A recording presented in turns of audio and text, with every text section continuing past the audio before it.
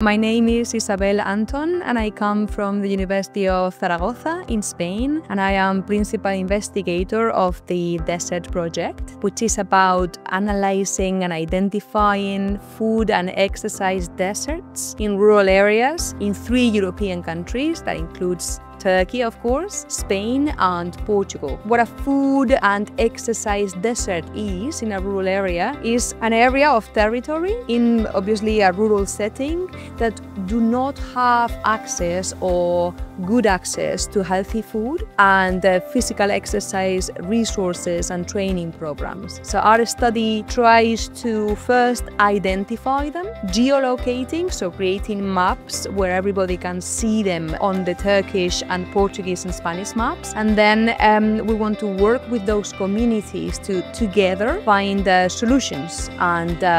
answers to the problems that these people face living in these areas with low availability of resources, including food and exercise.